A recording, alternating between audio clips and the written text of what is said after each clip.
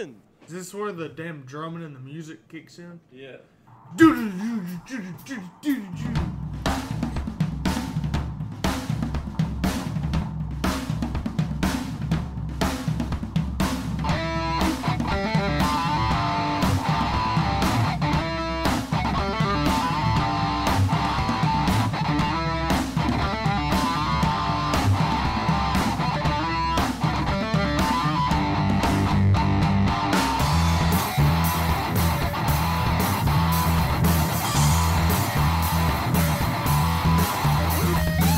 What is going on, everybody? Hello. Welcome. Thanks for joining me. Welcome to this week's episode of On the Pipe Podcast.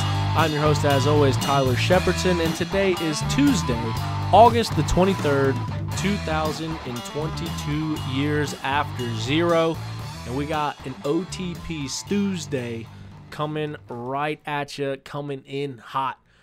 This was a really good conversation, so I hope you guys enjoy it. Stu joined us. We talked about a plethora of topics, and at the last 5 minutes, we talked about the race that happened over the weekend. But no, it was cool to catch up with Stu. It's cool to have you back and listening. We were going to do this one live on video, ended up having a little bit of technical difficulties, and then just kind of mismatching with schedules. But nevertheless, we're here.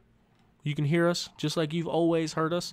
I do want to say what I'm going to do going forward is FaceTime interviews and do it on video. I'm going to do those on Twitch. So if you are not following us yet on Twitch, right now it is On the Pipe Gaming. If you search for that on Twitch, it'll pop right up. If you go to the link in our bio on any of our social medias, or if you have one of the new OTP stickers, there's a QR code on it. You can just point your camera at that QR code. All of our links pop up. Anyway, nonetheless, you can go to onthepipepodcast.com and find it. But Twitch is a video streaming thing. So right now, if you go on Twitch, it's used for video gaming is what a lot of it is. But the tools that they use makes it way easier to do it. So I'm going to do them live on Twitch. After we record them on Twitch, they're going to be sent over to YouTube, so you will be able to view the live videos on YouTube, but you won't be able to view them live. And I think I might have just said you can view the live videos on YouTube. You can view the videos afterwards on YouTube, but you can only view them live on Twitch. So I think that's what we're going to do. So if you don't have a Twitch, I don't know if you can watch videos on Twitch without having an account. I'm pretty sure you can watch them, but you can't comment on them without an account.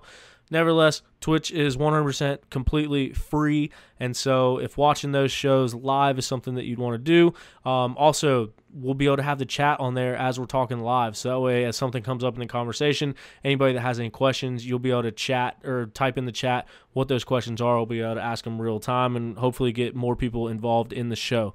So that is the goal, strictly for an ease of use standpoint. Like I said, they will get pushed over to YouTube afterwards. You'll be able to watch them there, and as always, you will always be able to hear the recorded version just like you're hearing now on your favorite podcast app. I know that kind of makes it easier to throw on when your car, when you're driving, or put on headphones when you're working or whatever. But we're going to do the live shows on Twitch. So if you don't have a Twitch account, you can make one completely free, and it would help me a lot if you follow along, because then you'll get updates when we're going live. I'll try to keep you guys informed of that, obviously, but if you have an account, you'll be able to comment, ask questions, and talk to us as the show goes on. Right now, like I said, I think it's On the Pipe Gaming. Eventually, there's a time limit. As soon as that time limit runs out, I'm going to change it to On the Pipe Podcast. So it will be On the Pipe Podcast at some point, but right now I think it's On the Pipe Gaming. But yeah, that's where we're going to do the live shows at. As always, I want to let you guys know Beta Motorcycles is the official manufacturer of On the Pipe Podcast. Beta Motorcycles has been family-owned and operated since 1905. They manufacture the finest Enduro, trials, and dual sport motorcycles and are known for their premium quality and rideability. Beta Motorcycles are the best-looking bikes on the market, period, and back it up with their superior performance. Head over to betausa.com for more information on their available models or to find a dealer near you to get yours today. Don't forget, when you're ordering a bike, you can order it off of Beta's website. You can get your own suspension on it. Now you can even get your own parts put on it. You don't like the handlebars that are on it? tell us what bars you want. They'll send it to you with those bars on it. It's pretty crazy. It's also the only dirt bike that I'm aware of that has a warranty. So you can go out and ride your dirt bike, and if something happens, it's warranted for 6 months. So check them out. Beta, they're sick bikes. I'm going to be doing some racing on mine. I can't wait. When we put this whole beta deal together, the goal was to go race a bunch of different series, film it, talk about it, do all that stuff. Obviously, hit a deer 65 miles an hour on a street bike, snapped my leg in half. That kind of derailed the first half of my season. Now, we're getting this thing going, baby. You got a titanium rod in here. Been working it out, been building the muscles back up. Finally got some health insurance. We're going racing second half of the season, so keep an eye out for that. It's going to be a good time. I can't wait because I love riding my beta motorcycle. Now, I can't wait to ride it slower than everybody else around me with a lot of people going through the woods at the same time. Very excited. This episode, as always, is also brought to you in part by Zach Tussle at Raymond James Financial. Zach is a racer, and he's also a financial advisor that helps his clients win when it comes to retirement and financial planning. But on the racetrack, he'll try to make you lose so he can win because he's fast. A-rider. Anyway, if you or someone you know wants to save or invest for the future or is already retired and needs advice for income during retirement, Zach Tussle is always my first recommendation. And also, I might add, the first recommendation of pro riders that you may know. They got Zach handling their money. So if you want your money where a racer is handling it, check out Zach Tussle. You can find out more by Googling Zach Tussle, or they have a website, financialadvisorsdenvernc.com. And he has also openly said that if you want to contact him on social media, it goes down in the DMs, is what he said, I believe. They made a song about it. It was crazy. But yeah, check out Zach Tussle either on the socials or financialadvisorsdenvernc.com. Figure out exactly what it is that he can offer, what he can do, and let's get you set up for your financial future. It can start there. Couple races this weekend. National Enduro went back to racing. It was a complete rain fest. Stu talks about the last test and how much it stormed and stuff here in the show. So I'm not going to take too much of that thunder away. Get it? You know what I mean? Definitely pun intended on that one. But taking the win over the weekend, it was Grant Baylor that went out there and not only took the win at the Grassman National Enduro, but he took over the points lead. So he won the championship the year before last, right? Stu won it last year? Yeah. So the year before last, Grant won his first National Enduro Championship. Now he moves back into the points lead for this season's championship points race. Craig DeLong in that number 2 spot, and then Trevor Bollinger, old Tebow, grabbing that final podium position with a 3rd place finish. We look down at our Pro 2 class, my buddy and yours, Steel City Men's Clinics, Honda's Benjamin Nelko grabs the Pro 2 win and furthers his Pro 2 points lead. So he is the Pro 2 full gas sprint enduro champion, and he is. I don't want to talk too early. I don't want to say nothing too early, but he might be on his way to a Pro 2 national championship. So Ben Nelko goes out there, gets it done in the rain, puts the steel back in his life, and grabs that number 1 spot on that Steel City Men's Clinic Honda. So that was cool. And in the number 2 spot, our beta boy, Jonathan Johnson, grabs the number 2 spot in that Pro 2 class, and Steve Nicholas will round out the Pro 2 podium. So that's the way that it all shook up. Shout out old Johnny Johnson on that beta, putting the 2 smoke up there on the box in that number 2 spot. And then we look down to our women's pro class, women's elite, I'm sorry. There's only 2 of them. It was a battle between Oceania. It was a battle between an Australian, reigning, defending, 2-time National Enduro champion, and New Zealand's own Rachel Archer. So Mackenzie Trigger ends up getting the best of it, grabs the win in the women's elite class. Rachel Archer finishes 2nd in that women's elite class. So that is the way that it panned out there. I, myself, was talking all weekend long over a microphone at the Middies Hair Scrambles. It was a very good time. It was very hot on Saturday, very dusty. And then we got some rain overnight, and it turned into perfect conditions on Sunday. They do a really great job as far as running an event and running races. So if you haven't checked out a Mid-East, you should probably go check them out. But, yeah, I was out there. It was a good time. Had a couple familiar faces coming out and racing with us. Gus Reardon came out. Mason Simmons came out. And then a big pro class, Tyler Palmer, back racing. So it was cool to see everyone out there. But Gus Reardon and Mason Simmons, they both swapped back and forth for quite a bit. Mason led the first, I think, 4 laps, and then Gus ended up getting the lead and held it down to the checkered flag. So Gus Reardon gets the win in his first Mid-East Hare Scramble. Mason Simmons gets that number 2 spot, and then Mike DeLosa will round out the overall podium at the Mid-East Hare Scramble. So it was cool to be a part about that. It was cool to give an old 10 seconds call. My voice started to fade after like the 49th 10-second call by the end of the weekend, but I was plugging away trying to make it through it. Last time I announced a Mid-East race was just a couple months ago, which was my first. It was the public debut of my very own 10 seconds call, and I overdid it. Quad day, Pee-wee quads. I mean, I was giving it everything I had, like I was putting my chest into it. And then by the time the bikes came around, which I'm trying to learn more quad stuff, I don't know the quad guys. Bike stuff gets there, all my friends are there, all my buddies were there, all the people I used to race against were there. These are my people. And then my voice sounds like I'm going through puberty because I blew it all out on Saturday. So this time I paced myself throughout the entire weekend, and still by the time the pro bike race happened, I was losing it. So I think it's definitely something that you got to work into. But I don't want to give myself too much credit. I don't want to sound like I'm bragging. But I mean, there were some rumors. People were calling me Tyler Tomlin. You know what I mean? No, I'm just kidding.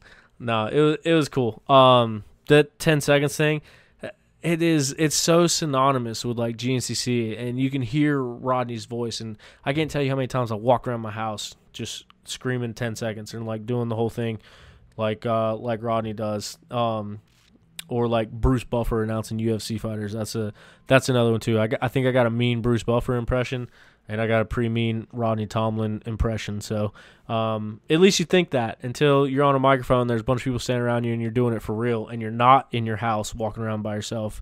You're at a racetrack with speakers, like you're talking, and people are hearing you. So it's cool. It's fun. I'll be on the mic the rest of the season at the Mid-East Hare Scrambles. And other than that, I'm still up to something. I can't tell you what I'm up to yet, but I think we're getting close. That being said, I think I'm done with my rambling. I think that's all I got to say about that. And we're going to get straight into the show. Thank you guys for being here. Appreciate you coming back for On the Pipe podcast. I'm so excited that we are on the cusp of racing getting back in full. I haven't known what to do with myself these past couple weeks. I know National Enduro happened. I guess for me, because I was working all weekend announcing that I didn't get to keep up with National Enduro the way that I usually do, but I don't know, man. It's just, like it or not, it just seems like everything revolves or everything turns with the GNCC world. And so until that first GNCC happens, I feel like we're still on summer break. And I know we're not. I know we're back racing. The ISDE is next week. We're going to try to do some cool stuff for that. But excited. Excited for what's ahead. Excited to watch Team USA win the World Trophy team, win the Junior Trophy team, win the Women's Trophy team. They go back-to-back, win every single club team that there is. I'm excited. Team USA all the way. And then we'll go back GNCC racing. But until then, make sure you give us a follow if you're not already following us, but I'm willing to bet that if you're listening to this, you probably follow us. Cool. Thank you. Appreciate you.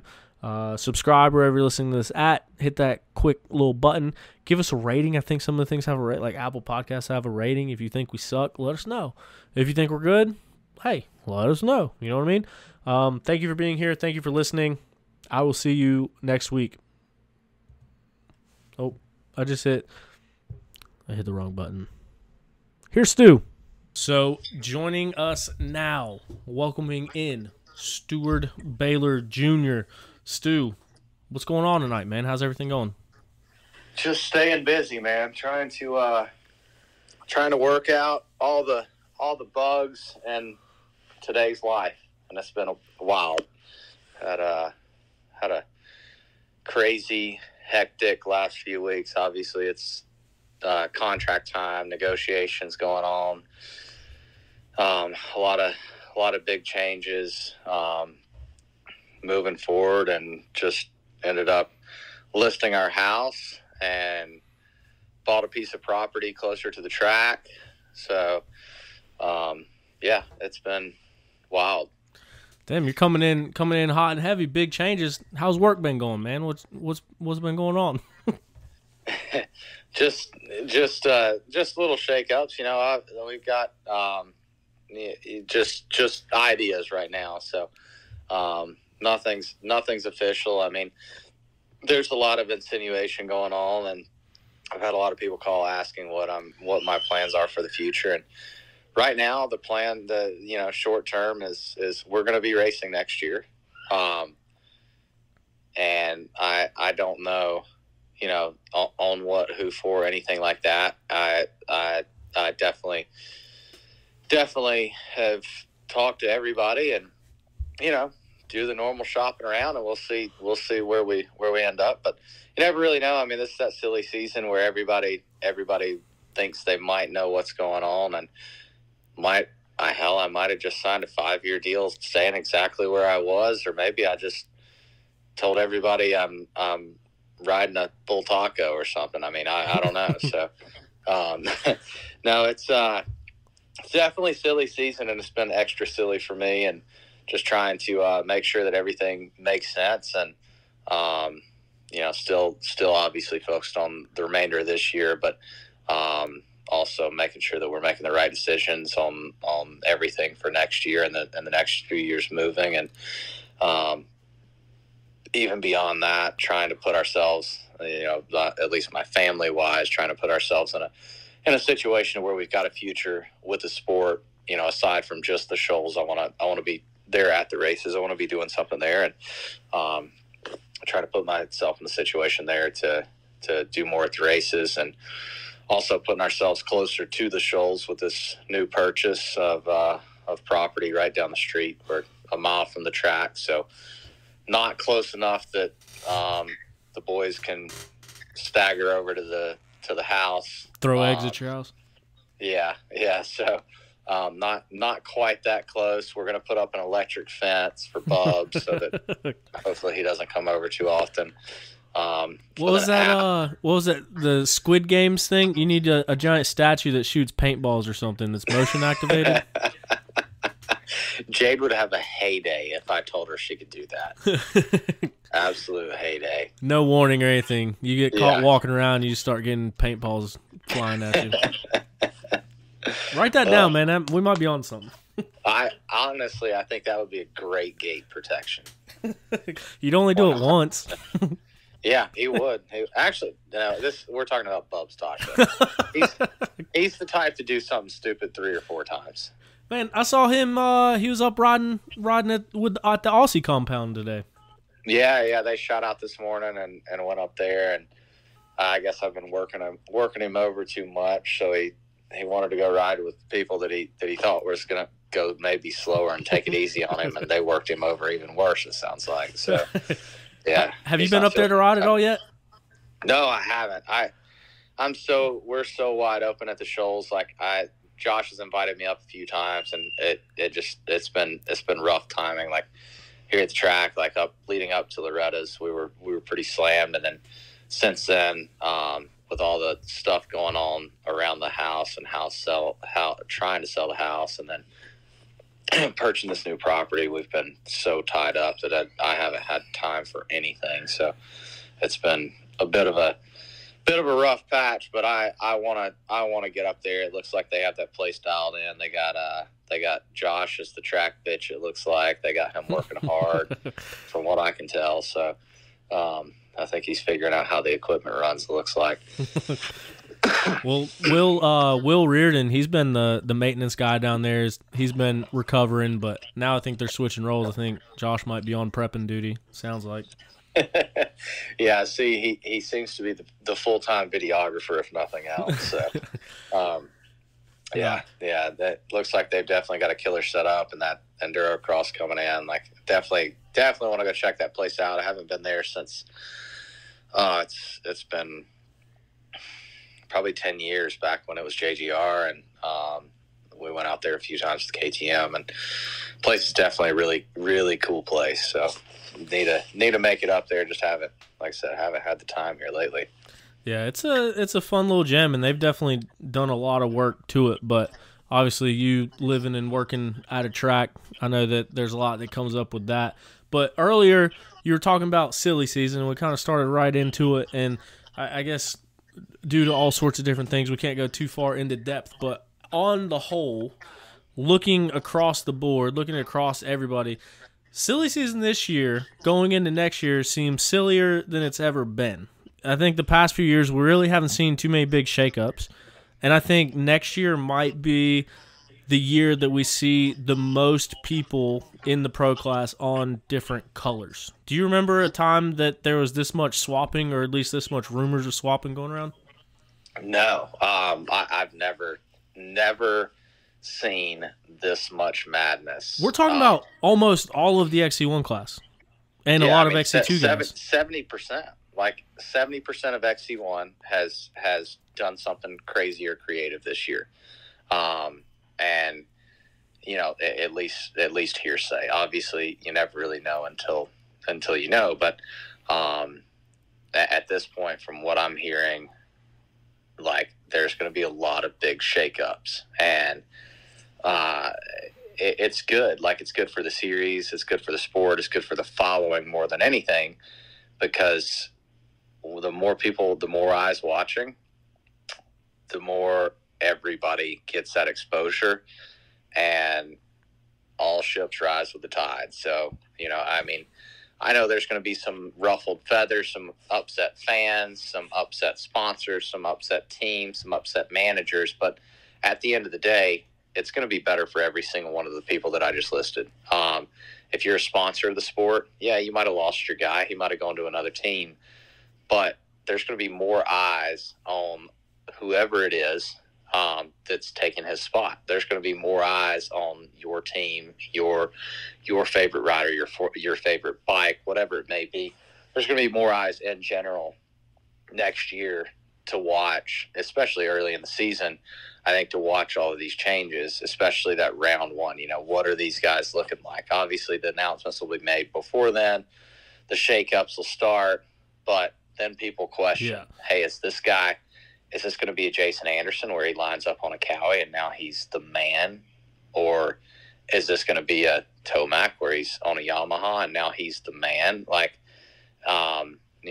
certain bikes do definitely fit other riders, and certain programs and teams also. Like, I think a bike can definitely mesh with a rider, but I think the team more so than anything is the biggest thing that riders either work well with or don't. And everybody's got their own thing. Like, my brother is not the type that I am. Like, he wants that team atmosphere, and he wants somebody to do it for him. And a lot of riders are like that. Like, he doesn't want to have to talk to the sponsors. He wants to show up and do his job and go home.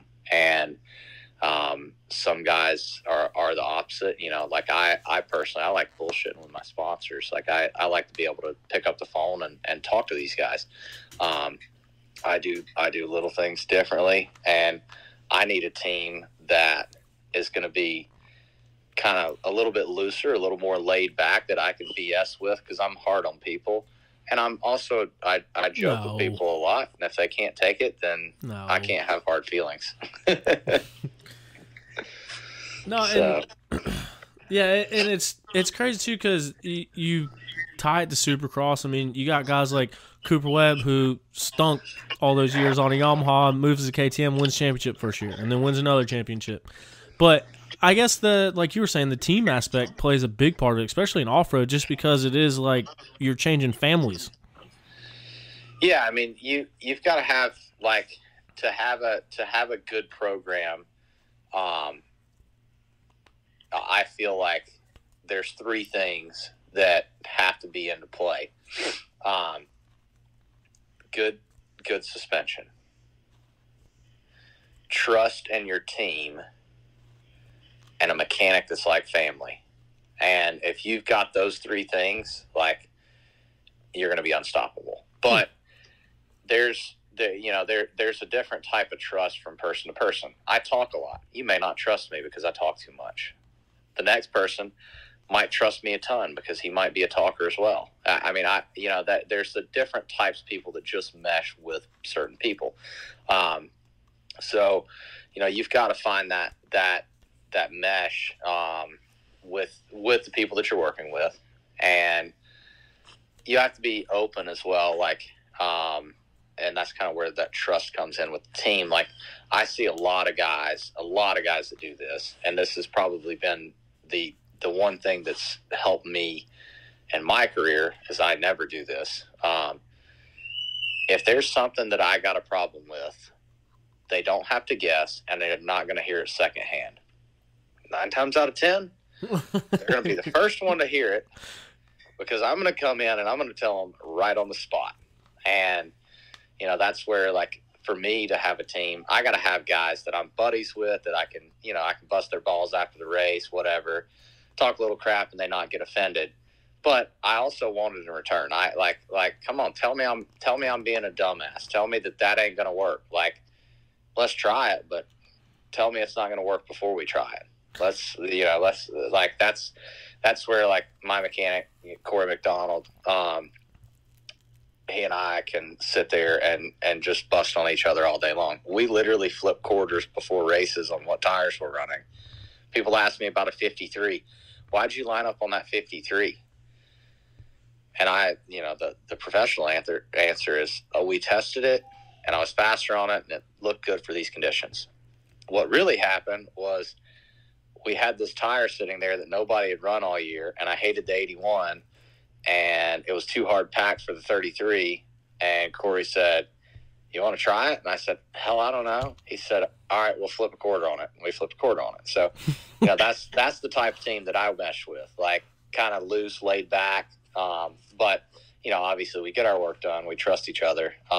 But yeah, and then, on the opposite side, I just from what I see, I feel like some of the other guys are a little more uptight and, like, precise. I mean, Ben's a super nice dude, but I feel like he's very direct, and if he's making a decision, it's very calculated. So he's going to want to work with somebody who is equally as calculated.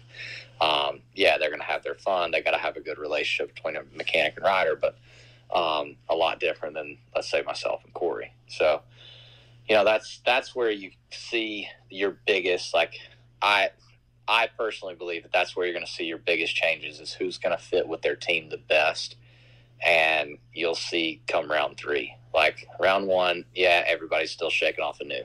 By round 3, we're going to figure out who hates who and who's working well. Yeah. Well, you got your childhood best friend wrenching for you. You guys are packing up vans, loading them in trailers. Sounds like you found your spot, man. Yamaha for 10 years. That's what I just heard. Yeah, something like that. Yeah, man. So. And going back to, I guess now, especially this year, I guess if you don't walk in and tell them directly to their face, they're going to come back in on Wednesday and say, "Hey, man, I heard you say on this podcast that." Yeah, normally, like I said, 9 times out of 10, they're going to hear it from me first. And if it didn't come from me and it's a problem, usually I still hear about it, and I usually have to track down the problem. We had a little bit of that going on this week, where just rumors, people talking rumors that about the silly season. And, when you get talking the rumors about the silly season, it's not necessarily that it's a problem. The problem is whoever leaked it first. And that's the biggest thing that I see. Like, what's the problem? What are you describing as the problem of who leaked it? So the problem that comes back is, let's say that you're talking to two sponsors, and somebody finds out. Well, now you've got, what usually happens is a sponsor's going to put you on a deadline and say, hey, you got to sign this now. Or they both get pissed off and walk away. But it's the name of the game. I mean, at the end of the day, it's a little bit different than the business world. I mean, in the business world, that if you're a contractor and they're putting in a Walmart, that you're bidding against 20 other contractors. And you know that, and they know that, and it's open, and it sucks, but sometimes you're going to get it, sometimes you're not, but it's business. And the dirt bike world, it is a big world feel, but it's really a small industry at the top. So a lot of these guys are buddies, tight, whatever. And when rumors get flying, a lot of times information is misspread, and a typical game of telephone, it comes back around, and by the time I hear it, it's not at all what's happening or what's going on. And you got to find the source. Where did it leak? Who started it? And what's going on? Why has this become such a big problem? And that's the worst part of the silly season is that side of it. Let me tell you something. As a media person, this all resonates with what you're saying, and that's exactly why, like, you hear some things, and then you really got to vet that information. You got to figure out where it can, exactly like you were saying, who leaked it? Where did this come from? Did it come from the rider side? Did it come from the manufacturer's side? Which side did it come from? Which camp did it come from? And this is our 5th year of OTP now. Just hit 5 years, and kind of learning it as I go. So we've been talking about silly season the past couple weeks on the show, and 2 weeks ago I said some of the stuff that I was hearing, and the cool part about that was that the stuff that wasn't right. Some more information. Do what? It got you some more information. Exactly. I mean, your job is literally to do the things that I'm like, oh my gosh, we can't do that. So no, like you have to spill it, but like it's like the whole Brennan Schofield, whatever deal with Deegan's, like same thing. I feel like I'm educated in that situation. Like I've talked to some of the Yamaha guys over there, like just kind of joking with them about stuff, like, and I've talked to everybody about it, and I still feel like I'm completely uneducated on this situation, because every time you read something or hear something else, it's a completely different story. Like not one story has lined up from one guy to the next. Like, you're on one side or the other side, and then there's this new third side, and that's how this industry is. Like, it's a constant game of telephone where the facts keep changing, and what you believed yesterday, you're now completely against today. Yeah. But as your job, get the spoon and get the biggest pot you can and start stirring, baby. I mean, that's it. Like, that's what we want to hear. Well, it's not only that. Speculate. One of the things that we've talked about before is everyone keeps everything such a damn secret in this industry, and I think it was like 2 or 3 years ago that I actually started talking about that stuff on the podcast. Like, at first I was always afraid of walking on eggshells. Like, oh, I'm not going to say it until they make their official release a week before Big Buck, before they finally say who's on their team this year. But then, like, you start putting that stuff out, and I think that transparency kind of fuels the whole thing, and it fuels that curiosity. And like you said, if a team is losing a big-name guy, they're also getting another guy coming in, and now you're going to get different fans that did not stop at your rig last year that are now going to come by your rig and check out your program because of your new rider. And so I feel like getting the stuff out, for one, you can't take everything you hear with a grain of salt. There's especially one thing in particular that I'm talking about when I say this that I kind of want to say, but with you being a fellow XC1 competitor, we're not going to go down those rabbit holes because we can't reveal sources. But there's one of the things that I heard, and it's like, that sounds like it could never happen, but it came from somebody that would know. And then I heard from somebody else completely unrelated that is also somebody that would know. And so that's the kind of way I go about the process. If I hear something, I don't ever talk on here something that I heard from one person. I kind of look into it, ask a few different people, get a few different sides, and then if it checks out, I say it. But then 2 weeks ago on the show, talked about some of that stuff, and all of a sudden I get DMs telling me I'm wrong, and here's what's going on from people involved. So it's one of those things that even if you go through your due diligence and it sounds legit, it's not always legit. Yeah, no, I would agree with that. Like there's and a lot of times you'll hear something like, hey, so and so's talking to this team, and then you hear a week later so and so signed with this other team. It's not necessarily that they weren't talking, and maybe they were in the final stages of making this deal and something else got shook up. Another rider left this team, and that team now has a free budget, and the next guy is this guy that almost had a signed deal, and now he's leaving, going somewhere else. And that situation happened this year, or this silly season a couple weeks ago. I mean, there's been a lot of little shifts, and one shift kind of, the butterfly effect has changed the whole industry. Just one big change changed the entire XC1 lineup, I think, or a lot of it. And that stuff, like it's good that it happened. I think that little things like that are gonna kind of spark the rider salaries again, and it put teams to where they actually had to bid for these riders, and guys started making good money this year. Like guys were, I mean, I heard for an XC2 rider an absurd amount of money for an XC2 rider. And that just got done this year? That just got signed recently. That's what I'm talking about. And that is what I want to hear. Like I hear that stuff and I'm like, hell yeah. Like that's what the industry needs. That is what we want. That's what we want to see. That's what we want to hear. And I mean, a guy in XC2 is going to be making more than 80% of the XC1 riders next year. And that's good. Ooh. That's what I want to hear. Like stuff like that fires me up, even though I know I'm kind of on my way out, in my later parts of my career, but Stu, you're 27 years old. What's that? I said you're 27 years old. I know, but I'm getting up there. I've had too many injuries, but with me kind of shifting on my way out, like I'm hoping that the future of the sport will be a little bit brighter. I mean, there's a lot of trackable sales to the off-road. There's a lot more sales than what we're getting paid for.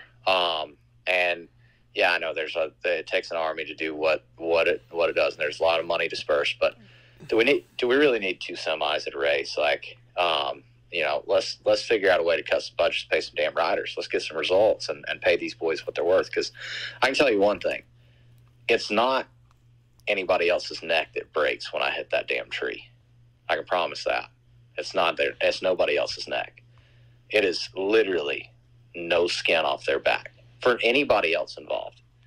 So when you think about it like that, and you think about how short-lived a rider's career is, and the fact that most of these kids that make it professionally had to skip school to get there, like $40,000 deals, sorry, I've never taken one. I mean, I've never taken one ever, and that's a fact. Like my worst years in XC1, I would not take that because again, it's not their neck. So when you're looking at numbers like that, like I like to see these guys, these XC2 kids that are making these big monies, or making this big money, these big monies.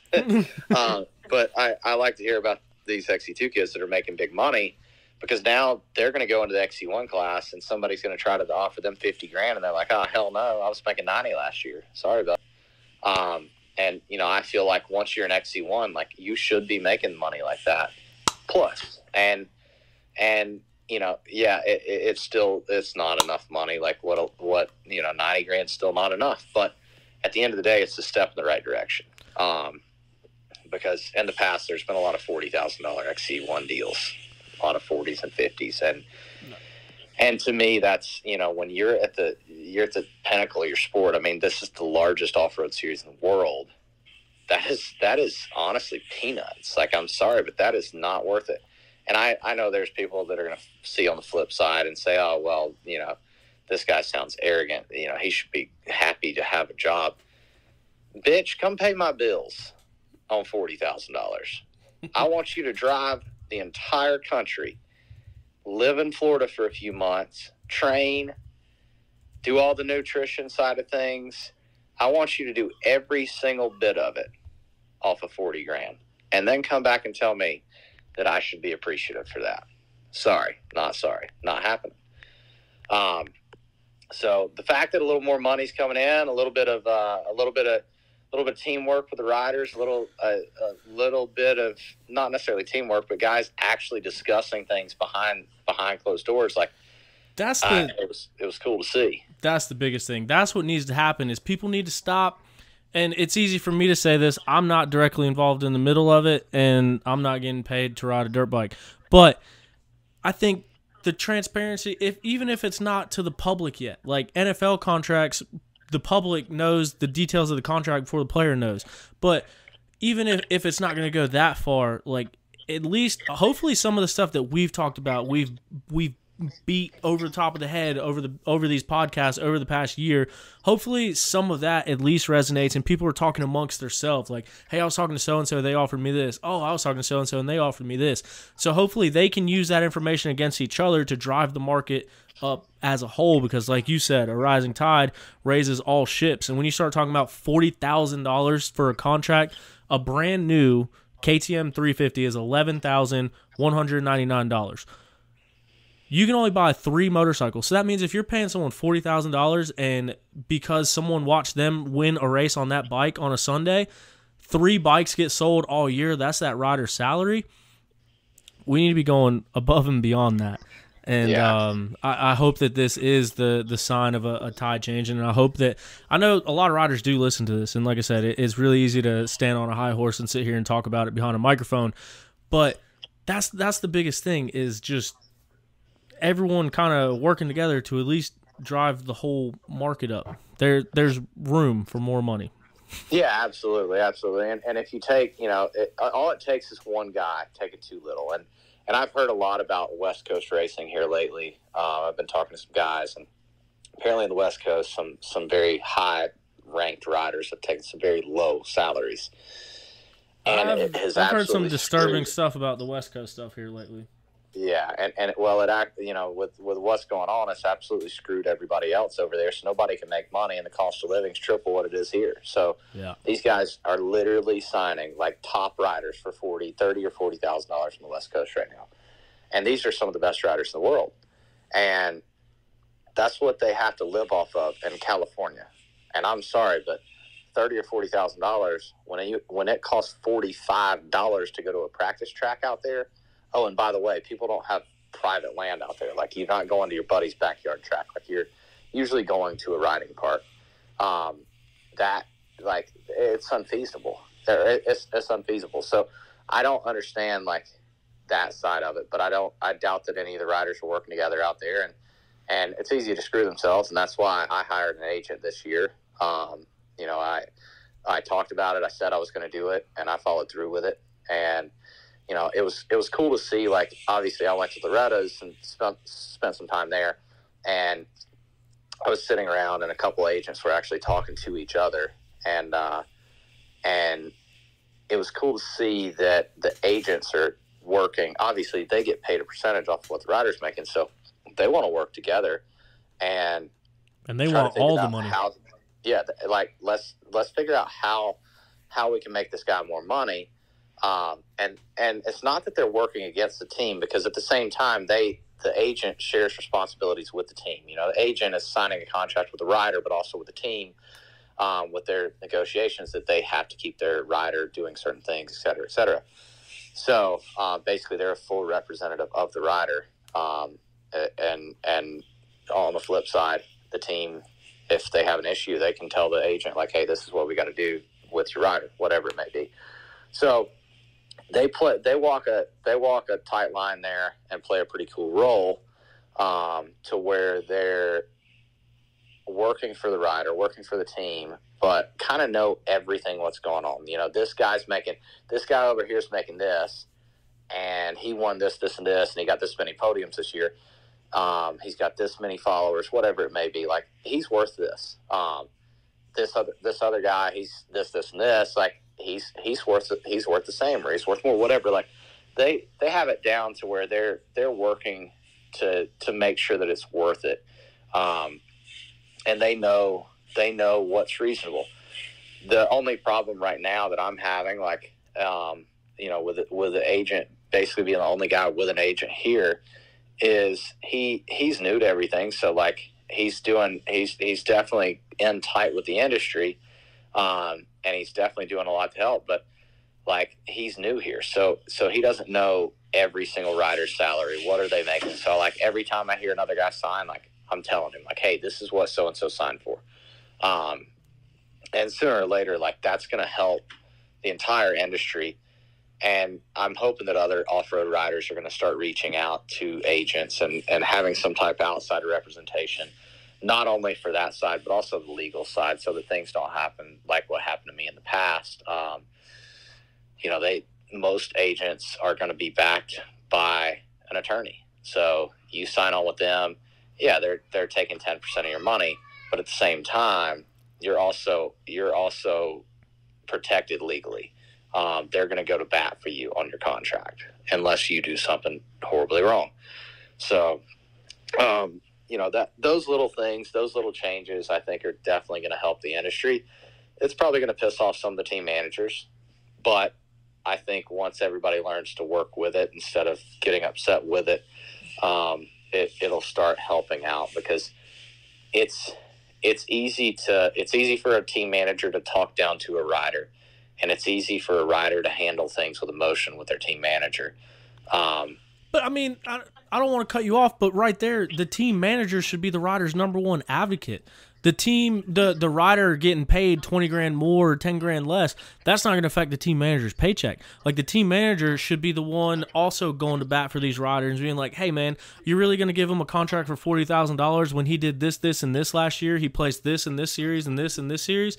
Come on, let's give him 70. Let's give him 75. Like, the team manager should be the number one advocate, and that could be their number one negotiating tool. I mean, if you got a guy that's struggling for top tens and you can go after a guy that's top 5 week in and week out, just like the way that every other thing in this world works, you should be able to go, like, the team manager should be able to go get those riders. And what, at the end of the day, drives everybody, the motivation for doing this, is money. It's a job. It is fun, and there's a lot of fun to be had, and it's a good way to make a living, but everyone goes to work to get paid.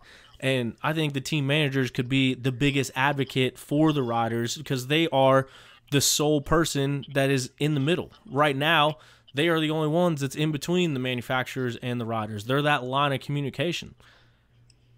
Yeah, I mean, to an extent, a lot of the team managers, at least with us, are also team owners, and that means that they are trying to collect money from, let's say, Moose and Parts Unlimited and CD and helmet companies and parts companies, and so for them, like, their budget's only going to go so far. So they're going to have to come out with X amount of money that goes to the rider. I mean, yes, the factories definitely push, and the factory can do more behind to make sure that the rider's getting everything they need financially, etc. But a lot of these guys are. The team managers are also paid by these extra deals. So if they give the rider $100 grand and they've only got 20, well, now they screwed themselves. So, that side of it's tough as well. And I think, even some of these teams, I feel like a lot of these teams should start working with some type of agent as well to start helping their deals come together. I mean, on motocross and supercross, they do have representation for the teams as well.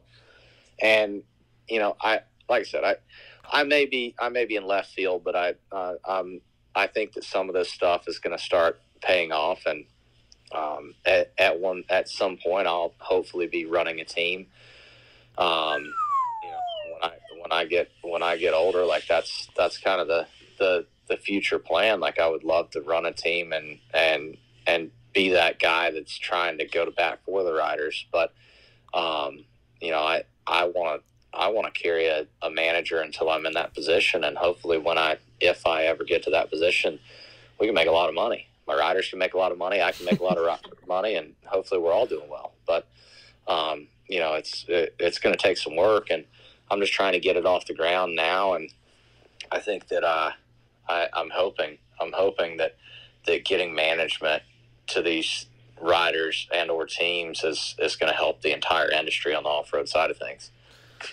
Yeah, and to play devil's advocate of that too, you look at a kid that works their way up through the ranks, that busts their butt, their mom and dad dropping all this money into it, they start dropping all this money into it, they're spending money to go race week in and week out, they're buying bikes, they're buying parts, they're replacing motors, they're doing all this stuff, and then all of a sudden someone comes to them and says, hey, we're going to give you $40,000 and we're going to pay for you to get to the races. We're going to give you all the bikes and all the parts that you need so you don't have to buy any of that stuff. You don't have to worry about it anymore.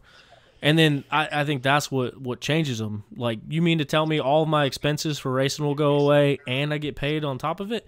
Which, that is a tough one to go after because, I mean, that is everyone's dream, to be able to do this stuff and get paid to do it. So, I don't know. There is the thing that I see, like, it's not about the kids taking the cheap rides. It's more about the XC1 riders, XC1 and top XC2. Like, when you get to the top, like that's where it's like, okay, we got to do that. Like, we got to do it right. We need to make sure that we're doing it right. You know, we all had to take what we could get coming through the ranks, and you know, I mean, hell, a lot of times it starts off with a hook it deal, getting 15% off, and before you know it, you know, that company might be paying you $15,000 5 years later. But yeah, it's more like direction towards like the guys that are on these factory teams that I'm, you know, more or less talking about, not the first kid getting his first good ride. You know, granted, there's kids that are worth money. Like, to me, Grant Davis is worth money. Like, that kid's going somewhere. JoJo Cunningham, he's worth money to me. You know, a couple of these kids that are coming through, like they're worth money. They're worth money early on, because I know that they're going to be somewhere. Like, they're going to go somewhere. Man, look at old Brody Johansson.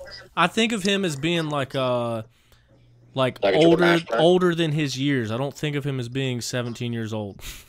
He's kind of like a Jordan Ashburn. He flies under the radar. Yeah. But he just, you know, he's there, he's consistent, he's fast, but you don't hear his name a lot.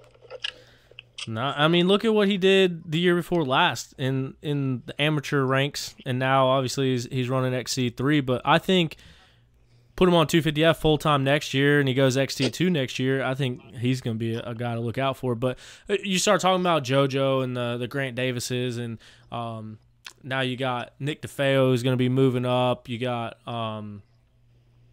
like all these young guns that are absolutely crushing it. Cole Forbes is another one. Like, it's cool to see that wave of talent coming up and see which one of those guys are going to be the next guys. You know what I mean?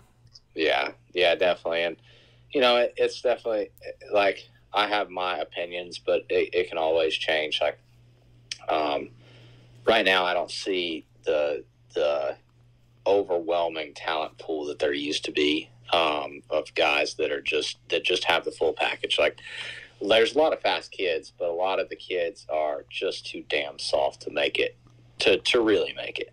Like, I'm looking at the kids with the grit. Like, I'm looking at the one that's gonna get going, because to be the best, you have to have that in you.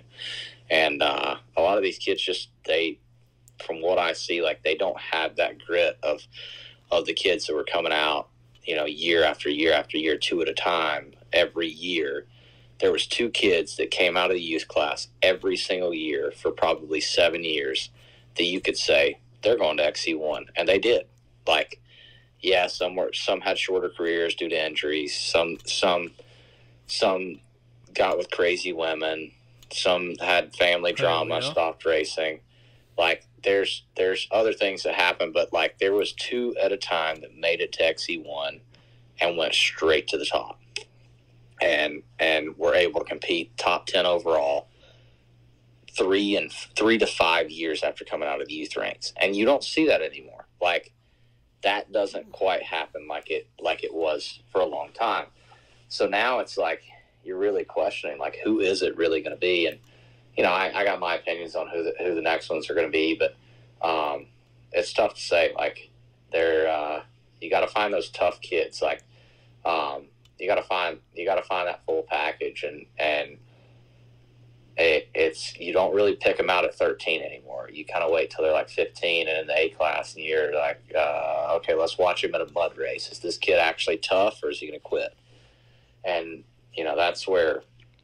That's kind of at least what I see with the kind of up and coming kids versus a few years ago. Like, you knew that kid is tough at 12 years old. You're like, that little shit there eats nails for breakfast. Like, he's gonna make it. But you know, it's like I said, it's not quite like that from what I can see in the youth ranks and up in the early amateur ranks anymore. But it's still fun to watch and fun to guess on who that next kid will be. Let me ask you this. Let me get your opinion on, obviously, with this sport, as any individual sport, you got to have that grit, like you said. You got to have that mentality. You have to want it for yourself. If you don't want it as bad as somebody else wants it for you, you're not going to be successful. And there's really no other way around it. But what I want your opinion on is being as involved in racing as I've been and being behind the scenes of, at one point or another, every major series on the East Coast. One thing that I've seen is the way that parents interact with their kids. And you have parents that are supportive. You have parents that kind of sit back and they're just there. And then you have the typical mini dads that go above and beyond, that are way too strict, that are basically compensating for all the goals that they failed in life and projecting that onto their children. Do you think that takes away grit, or do you think that can make a kid harder? Because I think it could go both ways, but I think if you take a kid and let them build confidence in themselves and let them work on that and let them learn those things by themselves, I think they have the potential to learn and grow from that. But I think if you force it down their throat and you take a kid that already had a bad day, they're gonna obviously be upset by it. But then you just sit there and harp on it and ground them and make them ride in silence on the way home. I feel like that's just gonna burn a kid out and break a kid down and do the opposite of what you think it's doing. So, I mean, what's your opinion on that line? And how does that relate to, like, your upbringing? I could get deep into this. So to cut us out of an hour conversation on this, obviously at the Shoals, I train a lot of kids. Every kid's different. So you have to find what that kid does well and also who can make that kid perform well. If somebody else fusses at my little cousin Caleb, he shuts down. I can smack him in the side of the helmet and tell him to get his shit together, and that kid will rip. I mean, like, absolutely the fastest kid. I told him the other day, I was like, why are you not overall in GNCCs? I mean, the kid flies. I had to fuss at him the other day, and I was just like fussing at him, hard on him, because I know he performs better when I do that. Other kids would shut down and cry, and he would shut down and cry if it was somebody else. So it's tough. Everybody's so different. Like, some kids gotta have that positive feedback. Like, they don't feed well on it. My brother had needed positive feedback. Me, I want you to be blunt, just like I talked about with my mechanic earlier. Like, be blunt to me. Hey, dumbass, what are you doing? Like, that's what I want to hear. Even at my spot where I'm a professional, like, that's what I want to hear. Like, tell me I'm being an idiot. Tell me I'm not doing it right, and tell me what I need to do differently. And I might argue with you, but I damn sure will try your way. And there's, like I said, there's just so many different types of people. When I was a kid, I wanted to get smacked in the back of the helmet before I took off on the starting line. My dad would smack me in the back of the helmet when they waved 10 seconds. And when I left the pit stop, my dad would smack me in the back of the helmet, get me fired up. And I rode well. I'm about to light you up at the next GNCC. Yeah. So, Yellow Jackets get on me, you know damn well I'm hauling ass. But, no, like, everybody performs so much differently when it comes to that. It's hard to say. I think that from what I see, kids with discipline from their parents do the best.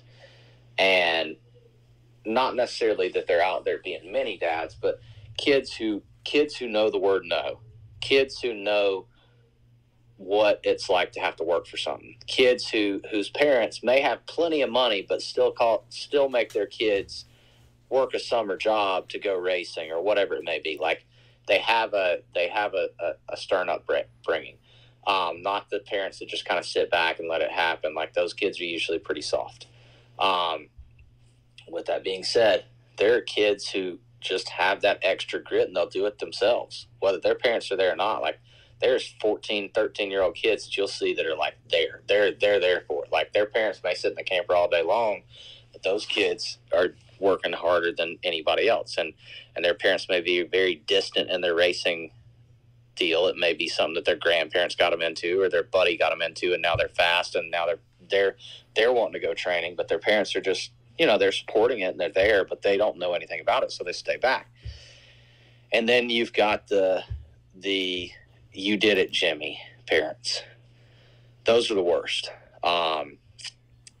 And I know this is probably going to cancel me because that's the whole thing now, cancel culture. So this might cancel me for saying this, but everybody talks about switching genders. Oh, sorry.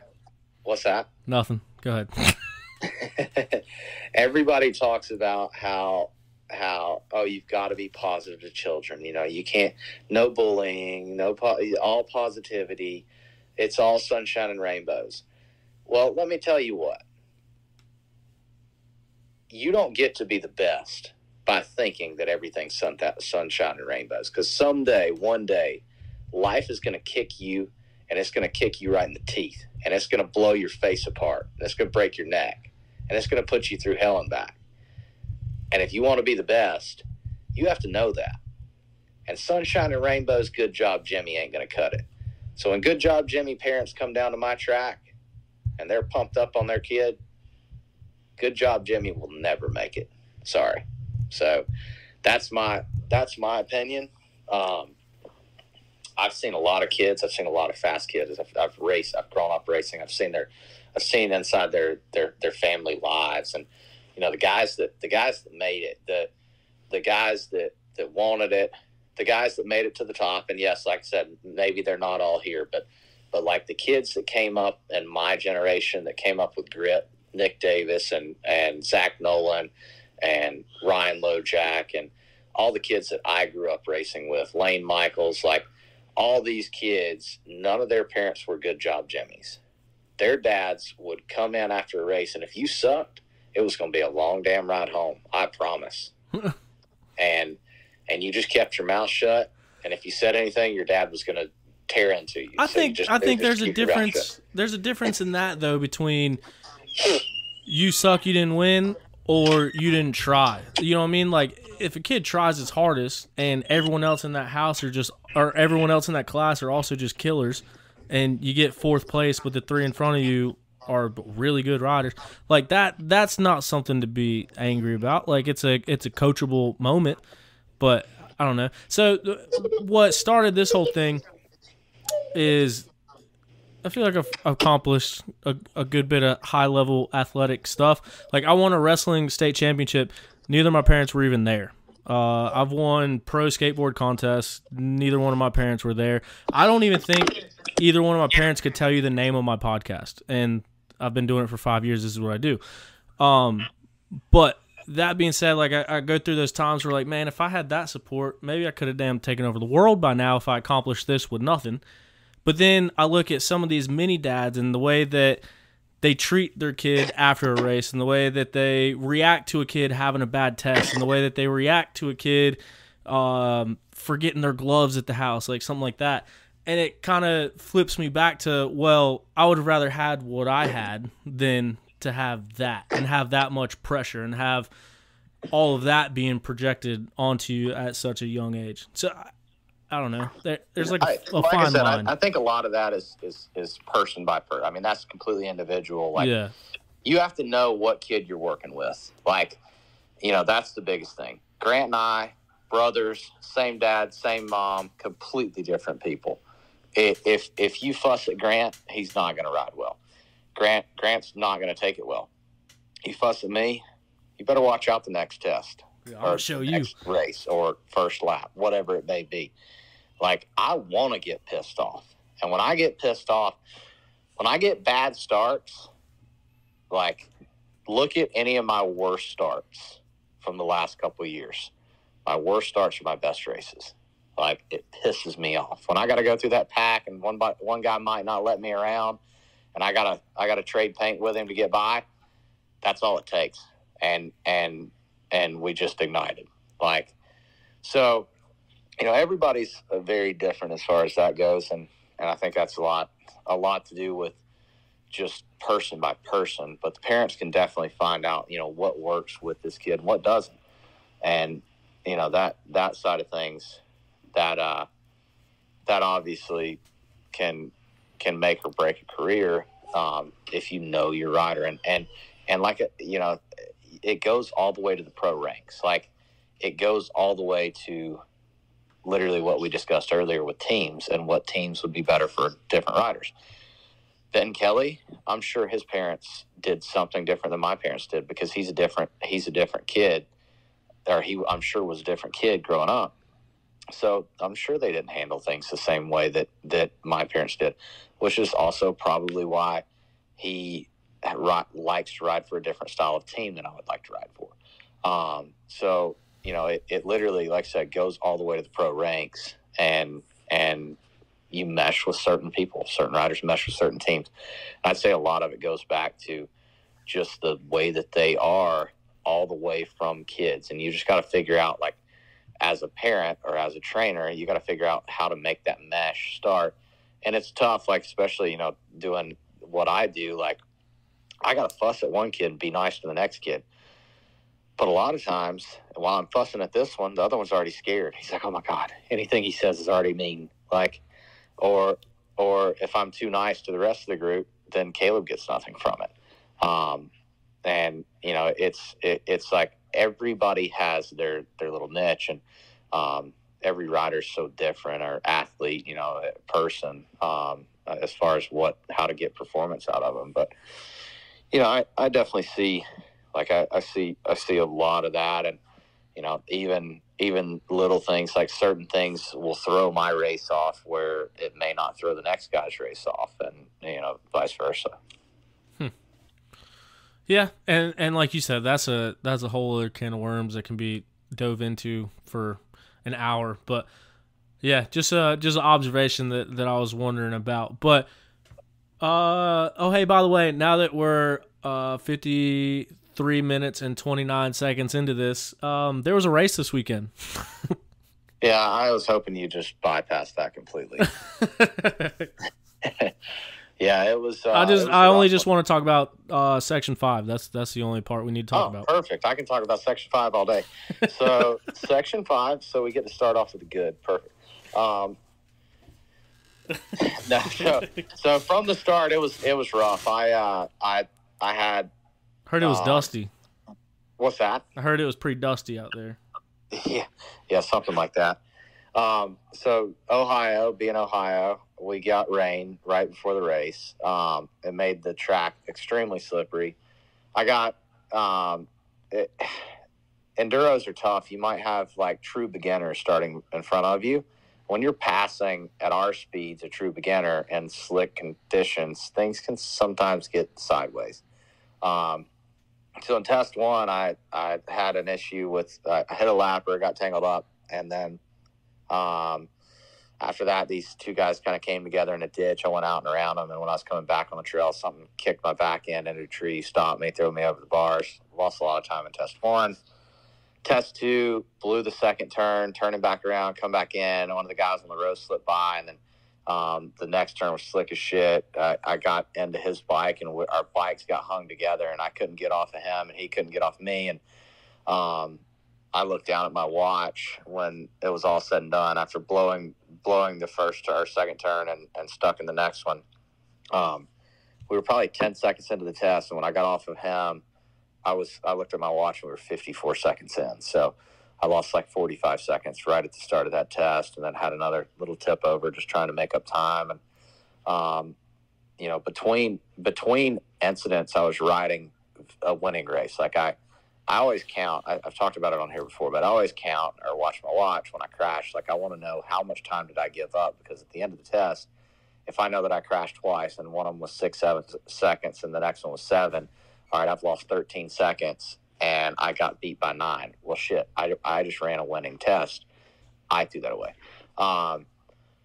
So I want to know like what my performance is. Am I actually riding really good? And for the most part, I was riding phenomenal all day. I just had a lot of setbacks, and it was odd. It was different than normal. It's like I told my mechanic, I was like, dude, it's like when you're late for something and you're running through town and there's only 4 stoplights and every single one of them stops you, and then the last one turns green, but there's an ambulance coming and you got to wait, and you pass your full cycle and you're still in red. Like, that was what my day felt like. Like everything was going smooth, and I would hit a stoplight that just it just prolonged the process. And I felt good. I was riding good. I was keeping my feet on the pegs. I was leaning under the bike. I was keeping my bike up and down. Like everything that I worked on this week for this race in particular. We rode a very slick track all week long, me and Witowski and some other guys.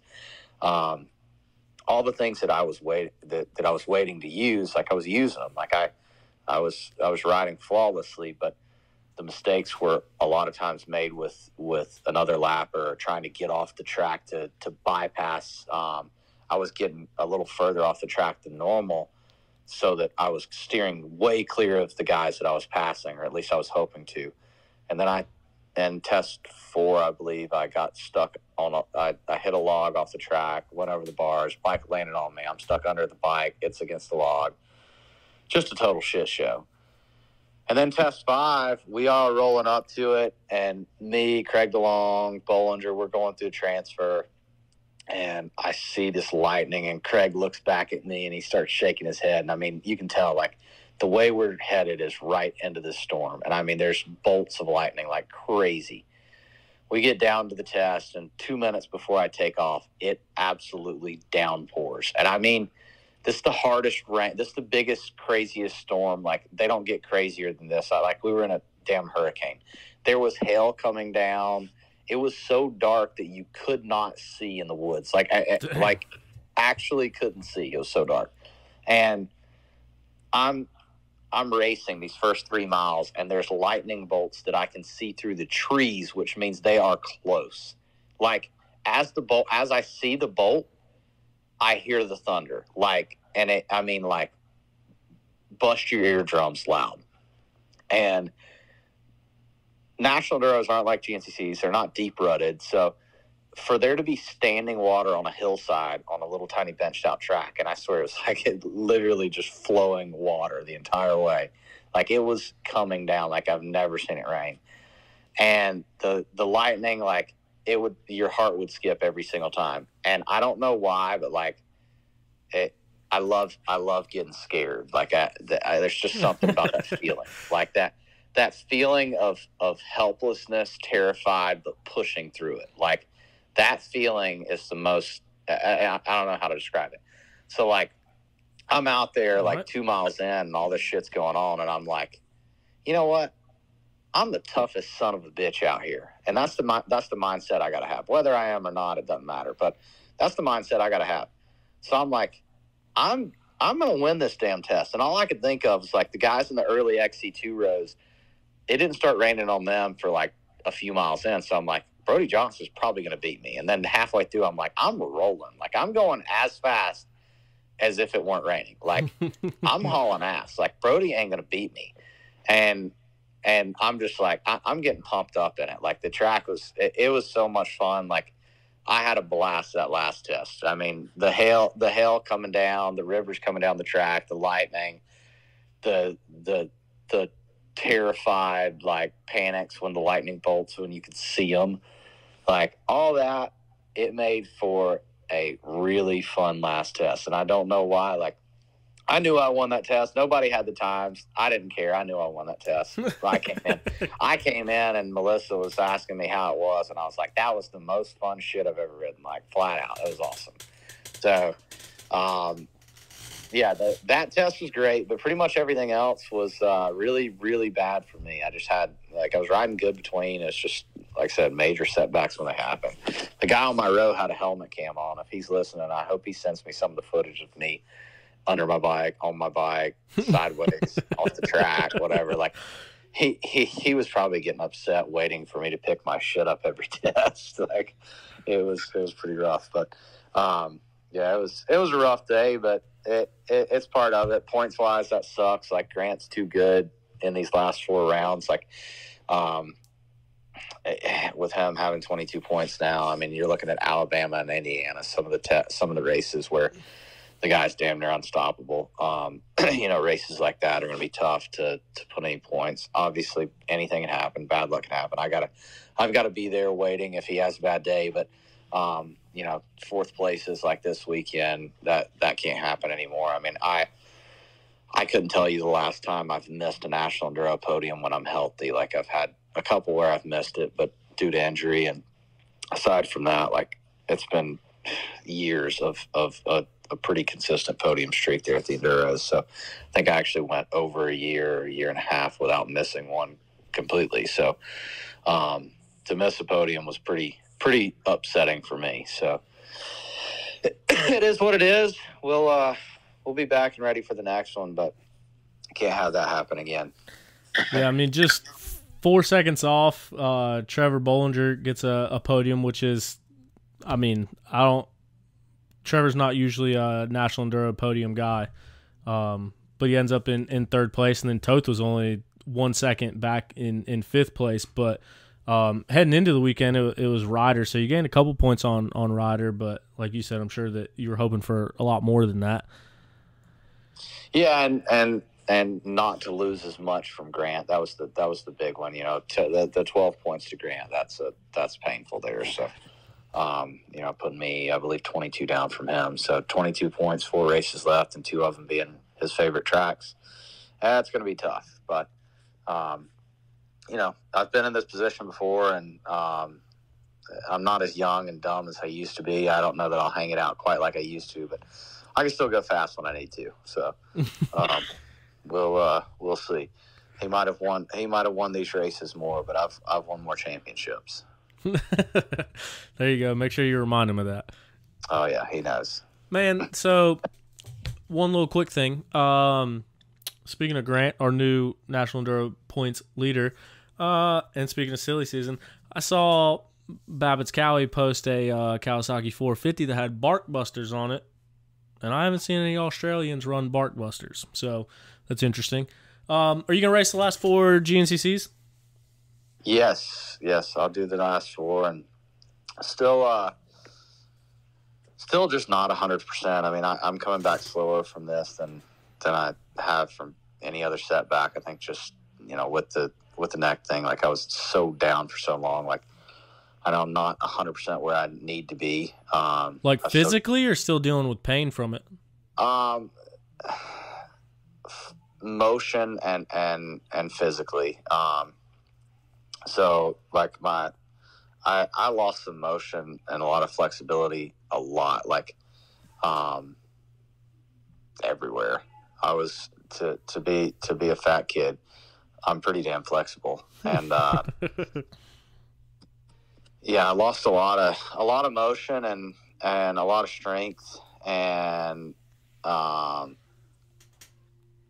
know, I've always been able to keep, like, doing something when I've been injured. This one, like, I wasn't able to do anything, and I didn't realize how fast I'd lose it. And, you know, getting a little bit older, you don't bounce back as fast. Like, every year it comes back slower. And having multiple traumas didn't make things any easier. So definitely been difficult to come back from this one, more than anything else. Like, I just feel like I completely lost my base, and I've never had that feeling before. So trying to rebuild that, you know, through the summer, and I'm sure I'm going to have to do a lot of work this off season to get back to where I need to be and where I was last year. But you know, I'm definitely ready for it. I just want to get back out in the GNCCs and see where I stand again, and what I've got to work on this off season. So that's that's the big part, is just getting out there and doing it. And I'm ready to get on that. You know, the counting down the days at this point. Looking forward to Beckley. I mean, that's one of my favorite races, and I've always done really well there. That is an awesome racetrack. I like that they added that one. I think we've run it 3 years, or maybe I was injured for it. I've run it 3 years. 2 or 3. Yeah, so the first year I led all the way until a mile from the finish. The second year I won it, and the third year I won it. So it's definitely a track that suits my style, and I'm looking forward to that one. And hopefully it would be cool to come back to the GNCCs and get a win. And you know, obviously that's always the goal, whether it's realistic or not, I don't know. But you know, that's what I'm hoping for at this point. Sweet, good deal. Can't wait to see the rest of the season. I guess we go back in GNCC racing in 3 weeks. Yep, 3 weeks. Next week we'll be watching Team USA at the ISDE. And then after that we go back GNCC racing. But man, thanks for your time. Thanks for coming on. It was a good conversation and good catching up with you. And I guess we'll see you around. All right, awesome. Sounds good. I'll talk to you soon. All right, see ya.